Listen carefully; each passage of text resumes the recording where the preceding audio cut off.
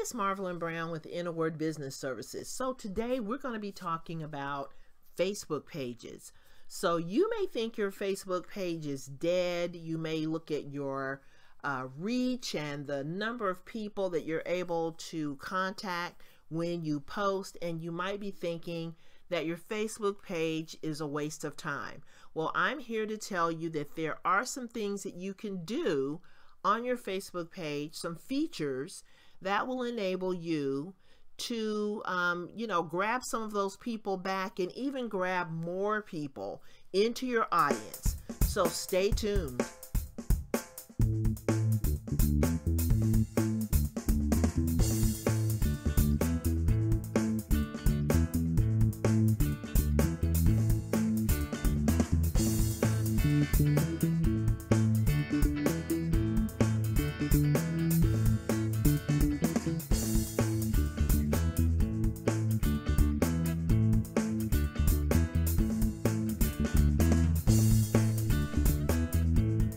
Hey, this is Marvel and Brown with Inner Word Business Services, and I'm back to cover Facebook pages. So today we are going to take a look at my Facebook page, and I'm going to show you some things that you can do to spruce up your page. Now, if you're like me, I really, for the last couple of years, I haven't really done that much with my Facebook page because, there was a point where when I would, put a post on my page, a lot of people would see it. And then it got to the point where nobody was seeing it. And so it, and you might feel the same way. If you're going to post something and nobody sees it, then, you kind of get to the point where you start doing other things. You start doing other things that work.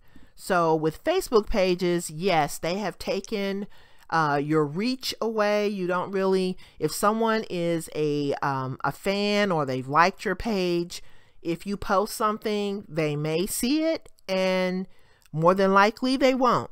So we have to look past that, and we have to, because they've rolled out some features that I really think are great. The other thing about Facebook is the ability to target your audience. So if you know who your audience is, you know who you want to reach, Facebook makes it really easy for you to find the audience that you're looking for. You can test different audiences. You can retarget audiences. You can target people who are friends of the people that liked your page. You can do lookalike audiences. You can do so much with Facebook in terms of, advertising, that this is really a platform that you can't afford to overlook. So that's why we're going to look at some things today, and I'm going to show you how to make your Facebook page more interactive and the tools that you need to get that done. So let's go ahead and start looking at some of these features. So I'm at my Facebook page and I'm looking at it as the admin. So we're going to make the changes as the admin, and then we're going to go and look at it as a visitor. So the first thing you want to do is you want to have a great looking cover image, and you can make these cover images in Canva. That's where I made this image. Now, if you want, I can put a link below this video to Canva, so that you can, take a look, and it's really easy to modify the templates that they have in Canva. So I will put a link to that below this video. The other thing that you want to do is you want to have interactivity, because a lot of people look at the tab. So this is your tab area right here. So it's right underneath your, the name of your company and your picture. So you want to have this area spiffed up as well, so that when people look at your page, they're going to be looking here. They're going to be looking at your cover image. And you want to put as much information about who you are and what you do on this cover image. So work from any location. That's my overall goal, is to help as many people as possible work from any location.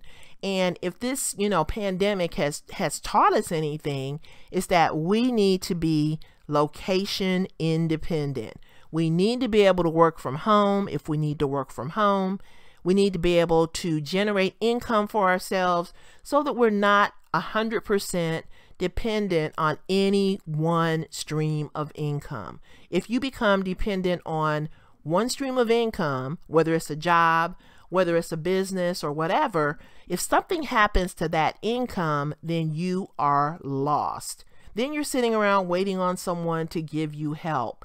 And you know, the pandemic has also shown us that you really can't count on anybody other than yourself. So with that said, we want to, work from any location. We want to learn as much as we can about technology, and we want to learn about the tools that we can use to make our situation better. And of course, I'm starting to get hoarse, so bear with me. We're going to get through this. Okay, so the first thing you do is look at your cover image. If it doesn't really tell people, because you only have a short amount of time to make a great impression. So you want to have your logo, you want to have, what you do. And I've also put my website. You can't see it right now, but it's there. So when somebody looks at my site as a visitor, they're going to be able to see what I do. They're going to see the name of my company, and they're going to see how they can get more information by visiting my website. So then the other thing that you want to do when you are editing your page, you want to go down this side menu. So you want to look at, and I'm going to start out with the settings. Okay, so now we're going to go to templates and tabs.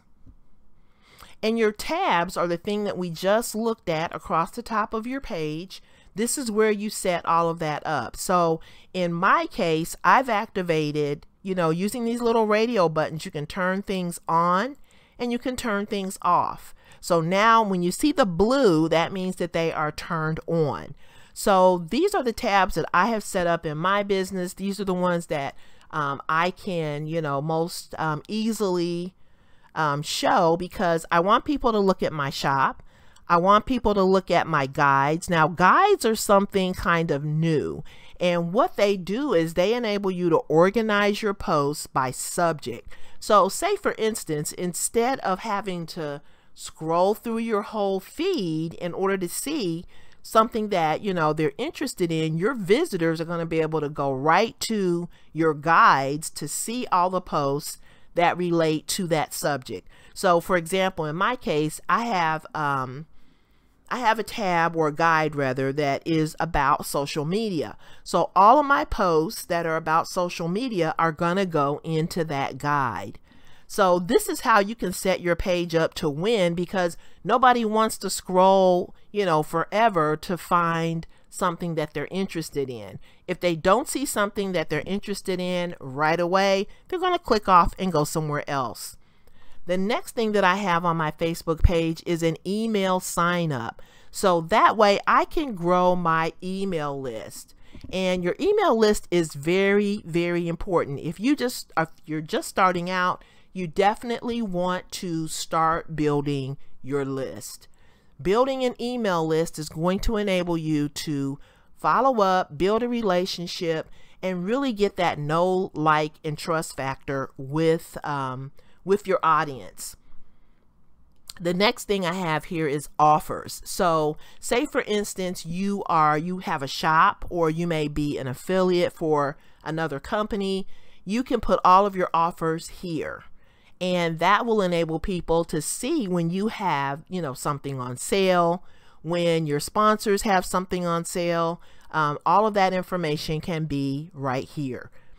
And of course, you want to have a great about page with a call to action that maybe, in your call to action on your about page can lead to maybe a freebie of some kind of free thing that will give something of value, that will give people a way to start, interacting with your business. Next, there's an events tab. So if you have a webinar, if you have a Facebook Live, or there's something going on in your business that you want to invite people to, this is where you want to put that information.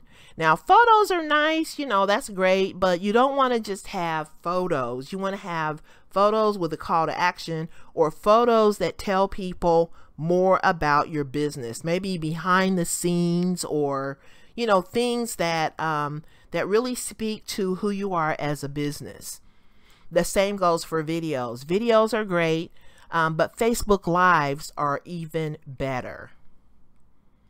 So the next thing is Facebook Live. So this is where all your Facebook Lives are going to go. Now, if you're someone who is shy, you don't want to get in front of the camera, you don't want to really do a Facebook Live, Facebook Live is the best way to hit the ground running with your business, because if you're adding value, if you are giving your visitors something that they can use to improve their lives, based on your business, they're going to, love that, and they're going to come back and they're going to want to get more information. So you want to make your Facebook Lives, value packed. You don't want to get on there and start selling or, talking to people about your business, or about you can talk about your business, but not about your company. So for example, what I'm thinking about is network marketing. A lot of network marketers are, they're interested in providing an opportunity, an opportunity to join a business. And so you can turn people off by being too salesy, being too pushy, talking about your products and all of that. You don't really want to approach your Facebook Live with that. You want to approach your Facebook Live with the value, the benefits, the what's in it for me factor. And when you do that, you don't even have to mention the name of your company. The thing that you want to do is you want to talk to people who would be a good fit, but you don't want to come across as a salesperson. So those are some of the things that I found are more helpful with Facebook Lives. And the great thing about Facebook Lives is you don't have to be on that video forever. You can just do, a quick 15-minute Facebook Live and just deliver, value-packed information. Now the next area is groups. So when you're just starting out, you may not want to start a group. However, the sooner you can start building your community, the better. But you can, you can actually have all of your groups right there on your Facebook page. And then if you're a company that hires people and you want to list jobs, you can do that. This is a place, for example, if you are a restaurant or somewhere where you want to get positive reviews, you can do that. But all of these are the things that you have available under the tabs. So let's move on to the next area. We want to look at messaging. So this is the other thing, everyone is on their cell phones. And you want to have more interactivity with your people who come to your Facebook page. So you definitely want to copy this link. This is your messenger link. So this is going to enable anyone who comes to your page to send you a message. And you want more of that. You want a lot of people to be able to send you messages, ask you questions, and you might even want to provide some customer service in your messenger application. So this is something that you want to do as well to make your page interactive. You can copy your link right here, and you want to share this messenger link on your other social media platforms. You want to put it in your email. If you have an email list, you want to send this messenger URL to your email followers, the people who are on your list, so that they can contact you. So it's just, and you can also add messenger to your website. So, and there's also, if you are able, check out ManyChat. ManyChat is also something that is approved to interact with Facebook. So your Facebook page can interact with ManyChat, and ManyChat is an approved Facebook bot. And I'll probably do a video on that as well. But just, look up ManyChat if you get an opportunity. So messaging is also another area that you can use to spruce up your Facebook page. So now I'm going to go back. I think I've got everything that I need. Oh, Instagram. So you can also tie in, if you're on Instagram, you can tie in Instagram, you can tie into WhatsApp, and you can also, I think those are the only two. Okay.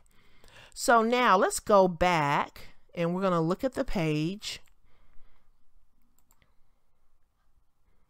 Okay, so now we have got the tab. This is the area that I was just talking about. This is the tab area. And if you, I think you only get three, three things that you can put across the top. There may be more, but if you run out of tabs, this is where the remaining tabs are going to be. So the email sign up, the shop, the guides, all the things that I just talked about, they're all right here.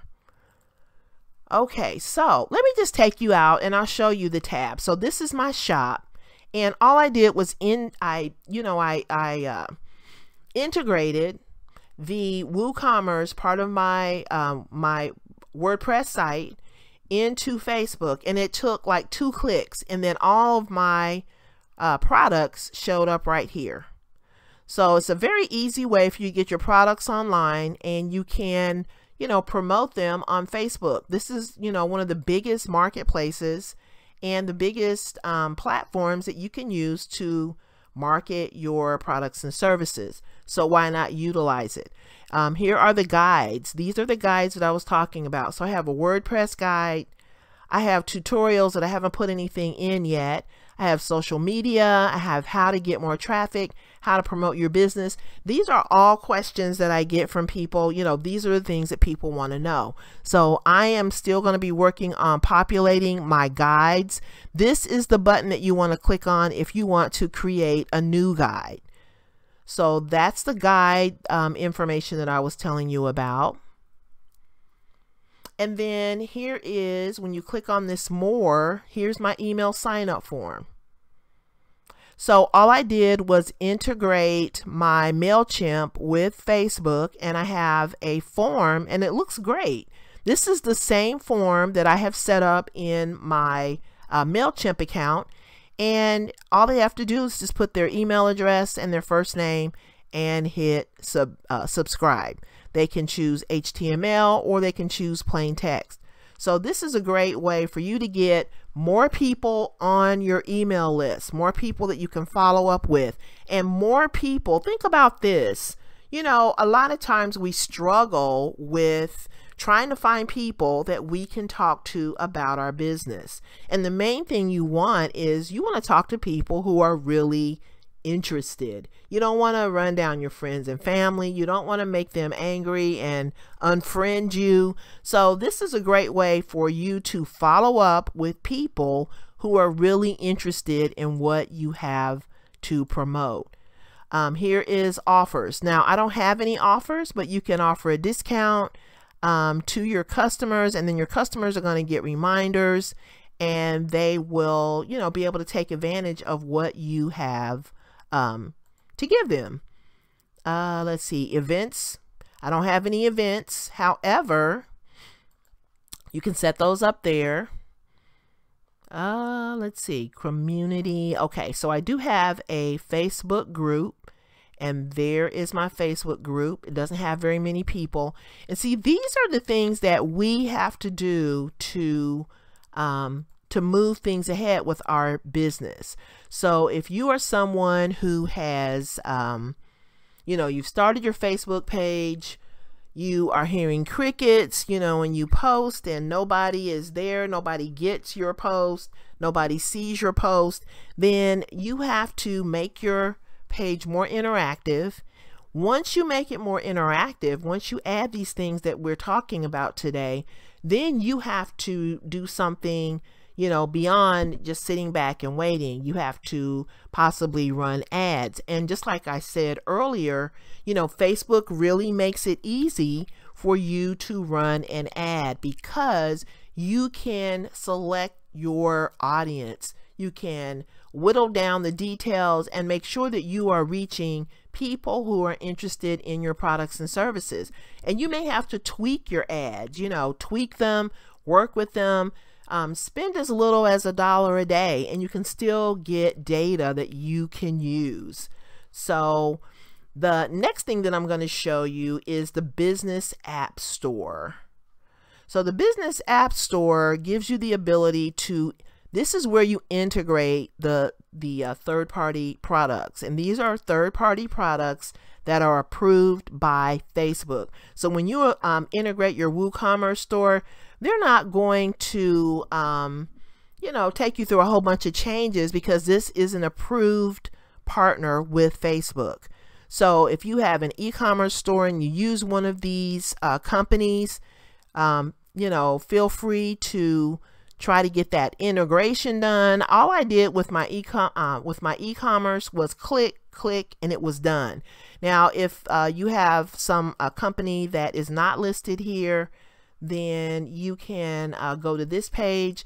This is all the companies that they have set up relationships with regarding appointments. So if you're a company that relies on appointments, whether you're a realtor or a hairstylist, or maybe you're someone who wants to close your sales, you know, you close your sales by phone, so you set up appointments, this would be a good place for you to find a company that integrates with Facebook, set that up on your Facebook page, and just direct people to your Facebook page to set up an appointment. Reservations, if you're a company that relies on those, you can set those up here. And again, the e-commerce partnerships are here. So let me go back. Now we're going to look at manage app connections. Now this is the last area that we're going to talk about. As you can see, I have Messenger chat, and I also have my WooCommerce integration. So these are the two things that I've integrated so far. I also have MailChimp, and I'm not really sure where I integrated MailChimp, but MailChimp is also a partner, and I have integrated MailChimp so that I could have that email sign up form that we talked about. And that was a very easy implementation as well. So now I want to show you the Facebook Pixel. So the Facebook Pixel is, this is the thing that enables you to retarget people who come to your site from a Facebook ad. So as I was saying earlier, Facebook gives you some amazing tools to work with, and it's really in your best interest to learn how to use those tools. So Facebook Pixel is one. If you have a WordPress blog, a self-hosted WordPress blog, you can go to your dashboard and you can, under plugins, you can search for Facebook Pixel. It's right there, and all you have to do is install it and activate it. And once you activate the Facebook Pixel, what will happen is when you run an ad on Facebook, on your Facebook page, you basically do a post, or you do a Facebook Live, or you know, whatever content you put on your Facebook page, you can run an ad. Now you can also run an ad with your products. So lots of different ways to run ads on Facebook. Run that ad and then put that Facebook, make sure that you include the Facebook Pixel in your ad. And what will happen is when people visit your Facebook page, you know, and you have to advertise it, and Facebook is also going to advertise it. When they visit your Facebook page based on that ad, they will be retargeted. So what that means is when they leave your Facebook page and they go to your, you know, the content on your blog or your sponsored content or whatever you're leading them to, when they go to that that place on your site or your webinar or whatever, you will be able to retarget them. So it's a really great tool to have, and I can't emphasize it enough. Get on Facebook, use your page, get it spiffy, and use your Facebook Pixel. Use your, if you have a catalog, you know, you want to get on your Facebook page and you want to optimize your page using the tips that I've given you, and then you want to go out and do an ad. And when you do that ad will enable you to grab more people and turn them into, you know, your audience.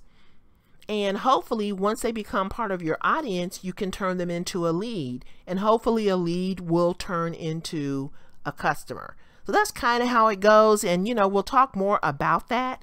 But now that I've shown you all the different things that you can do to optimize your page, let's take a look at my page. This is the example. So we're going to view it as a visitor.